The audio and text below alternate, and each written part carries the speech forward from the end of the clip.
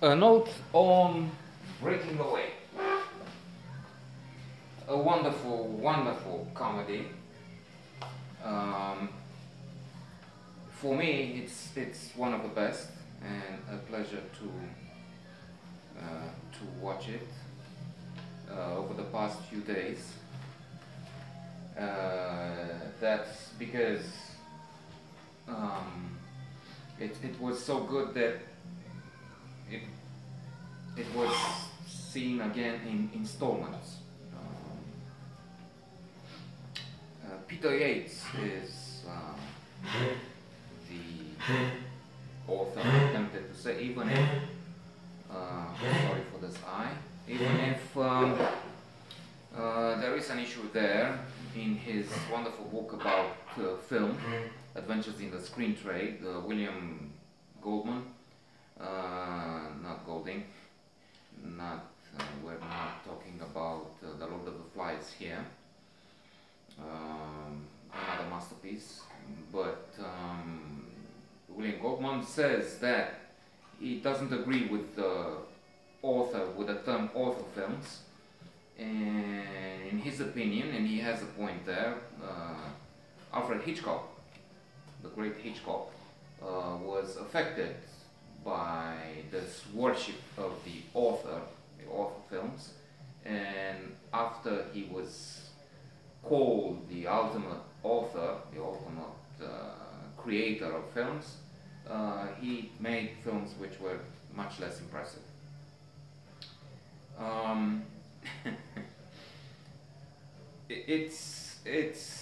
I'm laughing already. It's such a good film that it makes you happy.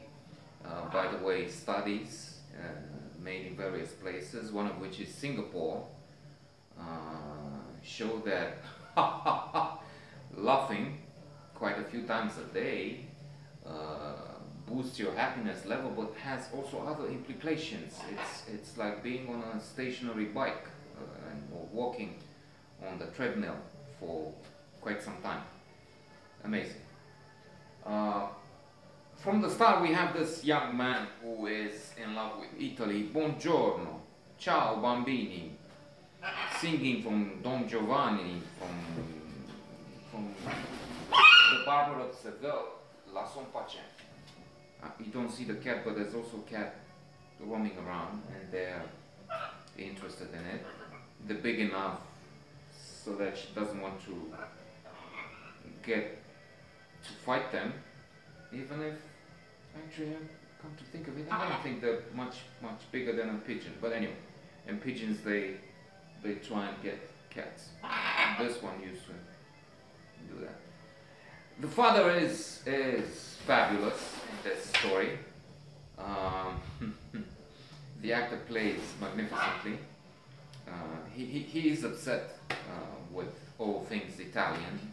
Ini this, ini that.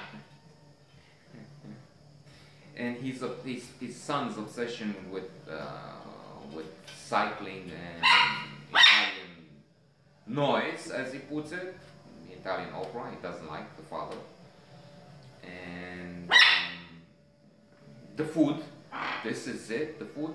It's true, he has a heart condition, and his wife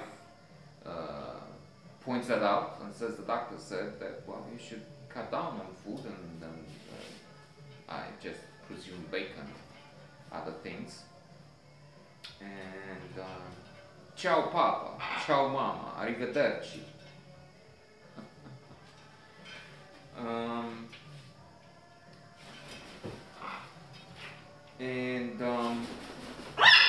The mother is also very happy with the fact that he's looking much better now, the son. Well, the body might be fine, but the mind is gone, says the father. He's, as I said, cynical. He is a car salesman, and even if the son is very, very good with him, Papa, numero uno. The parent is way too cynical about it, but it makes for a very funny effect indeed. As I said, the actor is splendid in the role, having paid excellent care to be in the funny zone, to be in the likable domain, without pushing it too far. He could have been too mean, too aggressive, and cross the line to being an abusive father. He's not. He's not. He is concerned, and again, he's not too blasé, too careless as to appear a negligent parent. So I really loved this actor. I think I've seen him in other clips, but I don't know very well about him. Dennis Quaid makes an appearance here, and of course he becomes a famous actor. This is when he's very young, I think he's 20s or so. I didn't see the actor playing the title role further, but it's just that maybe I didn't see enough films. And yes, he meets a young girl, Catherine, who's Caterina, of course, Signorina, you lost it. I'm Italian, so he lies about it, which is not good. He also shaves his legs, so the father is flabbergasted. He comes from the bottom, he says to his wife, he's shaving. Yes, it's okay.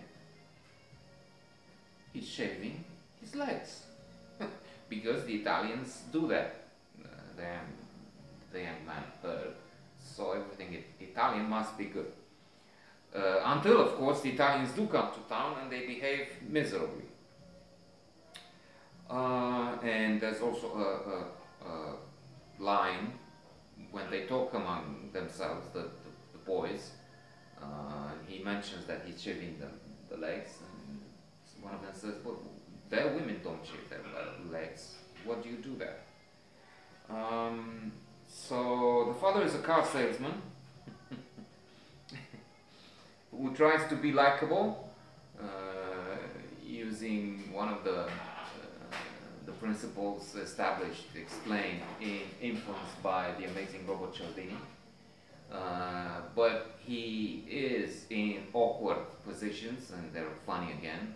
Once he's on the street and his son comes racing and just running a red light, or sort of, and comes in front of him, and he's with a car, he has to stop. The car stops altogether, and buongiorno papa, of course. He pretends not to know him. Once, and then again, later. And the car doesn't stop again, doesn't start again. Well, this car doesn't like premium gas. I must have made a mistake and put premium gas in it. Another time, when he finally hires his son to work on the lot, a customer comes with the car pushing it, because obviously the car doesn't have drive anymore. Wait, what are you doing? And our father, used cars salesman, pushes it back.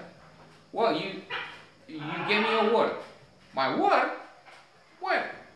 No, you gave me my word that it's you have a guarantee. Where is it? Do you have any paper with it?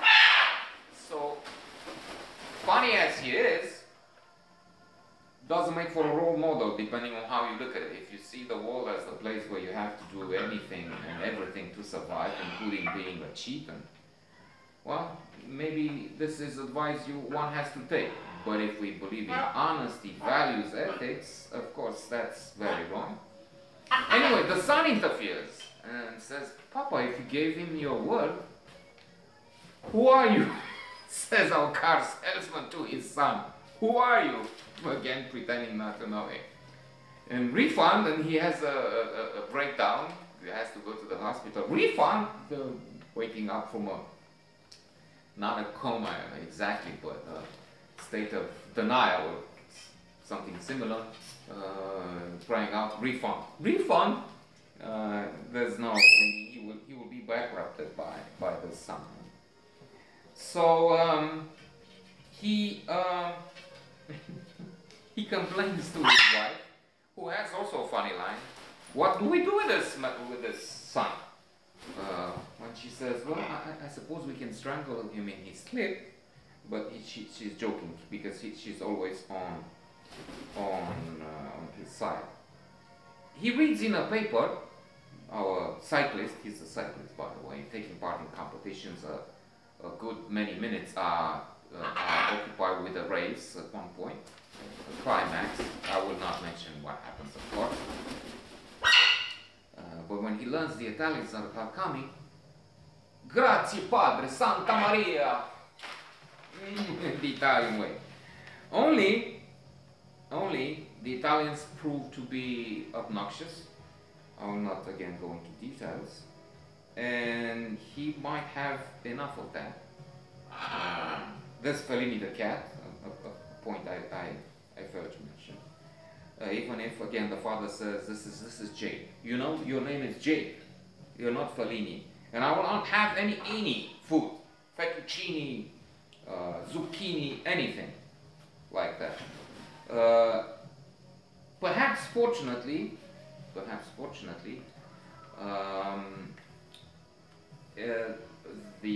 there's a shock with the Italians, and then the young man is awakened, only to start after a while having a fetish for the French. Bonjour.